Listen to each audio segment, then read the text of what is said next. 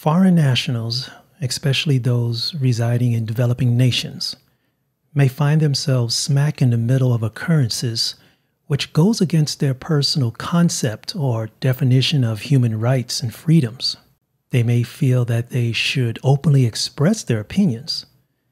However, openly expressing their opinions in public may present some uncalculated risks. Welcome to 4C's One Family.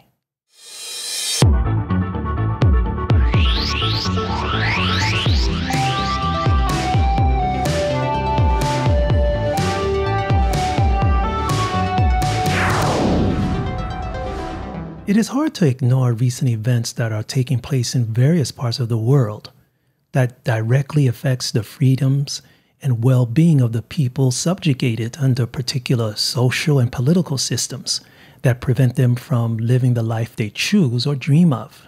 Many nations around the world are experiencing growing pains concerning the rights and privileges of its people. These concerns cover a wide range of issues from environmental, political, religious, LGBT, animal, and human rights. And the citizens of these nations are expressing their opinions about their situation and are looking for ways to further improve their socioeconomic condition. And sometimes people in these nations look for examples and encouragement from overseas to help further refine their approach to their current situation. Now, there are foreign nationals who feel that they are morally obligated to help propose policies or advocate for rights they themselves may not even possess in their own home nation on the people of a country they aren't a citizen of. Now, remember that there is a big difference between taking part in local cultural events and national or civil matters of a host nation.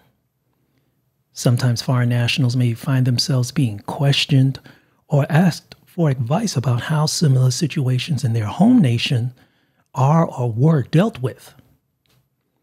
Now, here are a few questions that I would like to ask my fellow foreign nationals who are currently living abroad. Now, let's be clear that I'm directing this question primarily at foreign nationals who don't have citizenship in their host nation. Maybe residency, but not citizenship. Now, even though a foreign national may have residential privileges and be married to a local citizen, maybe even raising children in his or her host nation, a foreign national may feel that he or she has successfully been immersed in and developed a thorough understanding of his or her host nation to the point of saying that he or she deeply cares about it. This is emotional. A foreign national may proclaim that he or she would be willing to do anything that could help his or her host nation further develop and flourish. Now, keep in mind that the government of a foreign national's adopted nation has the right to simply limit or deport any foreign national for attempting to take part in events or take actions that it feels could negatively influence regional or national policies. That's a simple fact. In some conservative nations, foreign nationals are even prohibited from taking part in many local social events. Now, remember that foreign nationals do not have any voting privileges or right to influence local or national policies or elections of their host nation. So, in other words, a foreign national's opinions or involvement will most likely not have any significant influence or impact on a host nation's local or national policies. In fact, a foreign national's involvement could create unforeseen problems, and the truth is, a foreign national is simply just an outside observer, and in some places may even be seen as a threat. There are many social and political issues a foreign national may be willing to make a passionate public statement about. Foreign nationals must be aware that many nations do not think kindly of foreign nationals who are propagating their opinions, especially in public arenas or forums, or maybe even online forums. The fact is, especially in nations that were once under colonial control, foreign nationals are not trusted to the point of being labeled anything from oppressor to opportunist. The reasons an outside government would want to do so are far and wide and beyond the scope of this discussion. So to protect themselves from an outside government's control, most national constitutions exclusively have sections or provisions that directly prohibit any foreign national from taking part in, influencing, or interfering in any way civil matters. All nations retain the right to expel any foreign national deemed as disrupting the social, civil, or political affairs of their country. Also, many national constitutions make it a clear point that in legal disputes between a foreign national and a citizen of their nation, any decision made must place their citizens' rights over foreign nationals at all levels in any litigation. So, if you are a foreign national in a nation that allots this right to its citizens, you may honestly find yourself on the losing end of a disagreement with your local employer, landlord, or even girlfriend, boyfriend, or spouse. And I'm talking about things ranging from payments to rentals, divorce, child care, property ownership, the list goes on. So if you are a foreign national facing legal issues, you simply may not be given the protection of a legalized citizen. And in this case, if any legal awards are given, it shouldn't be a surprise that, as a foreign national, you don't get what may be considered a fair deal. Now, on a personal level, a foreign national may never be fully integrated or accepted into all parts of a host nation. There will always be a far side of a host nation's culture or ways of doing things that a foreign national may never be allowed to reach. And this is something that may just have to be accepted. The reason for this may frankly be the way a foreign national converses with citizens, the habits they display, or simply the way a particular foreign national looks. Local citizens aren't under any obligation to completely accept a foreign national as one of their own. The only thing a foreign national can do as a human being is to strengthen the personal relationships he or she has built with the people in their host nation. Now, on the surface, this may sound unfair, but ask yourself, as a citizen of your nation, whether by passport or birth, how would you react if someone from a foreign nation expressed an opinion about your country that directly affected your personal civil rights in your home nation? Would you be concerned that someone from another nation got actively involved in the political events of your nation? Would you mind another nation supplying funds to support opposition in your country? Now, these are serious and sensitive questions that foreign nationals themselves must be aware of before getting involved in sensitive civil issues and debates while living overseas. There are many situations where a foreign national may find him or herself being accused of getting involved in local, civil, or political matters.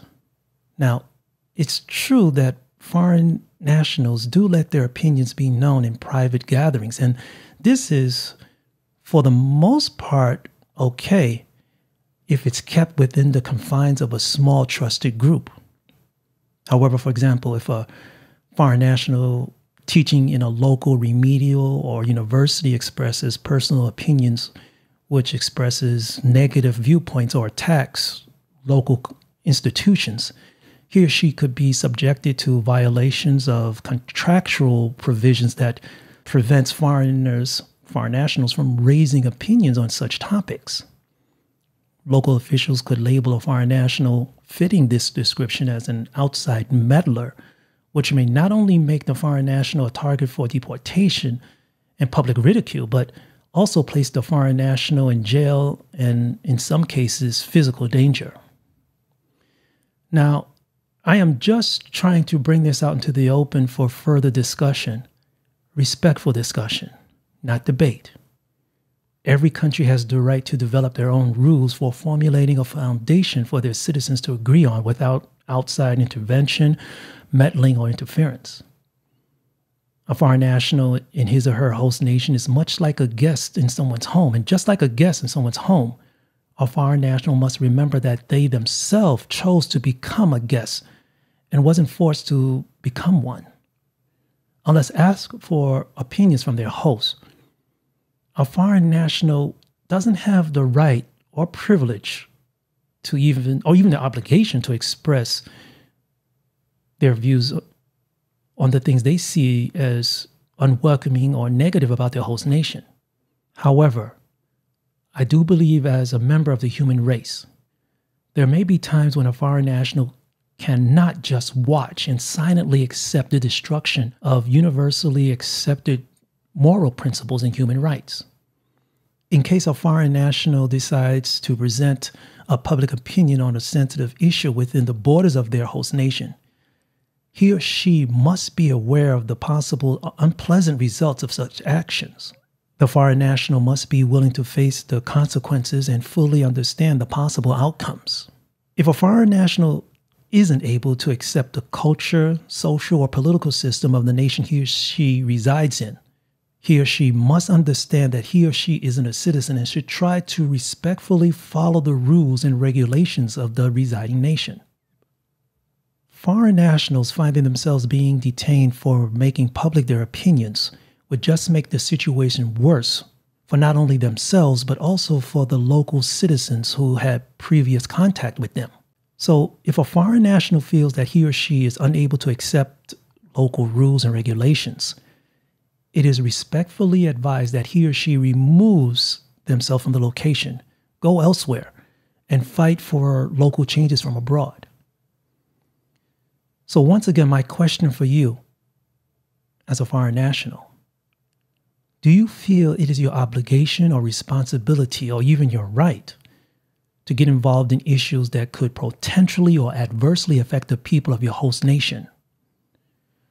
How would you react if someone from a foreign nation expressed an opinion about your country that directly affected your personal civil rights in your home nation? Would you be concerned that someone from another nation got actively involved in the local politics of your nation? And would you mind if another nation supplies funding for opposition in your country? And finally, would you be willing to risk being jailed or deported from your host nation because of your opinions or actions related to issues in your host nation? Please leave a comment below if you have anything you would like to say or share concerning this topic. And if you found what we have to offer of any value, please click on the subscribe and bell buttons below to help us spread the word that we have a lot more in common than we think. We're very interested to hearing what you have to say. For 4C's One Family from Taipei, Taiwan, I'm James Thomas. And remember to take care wherever you are.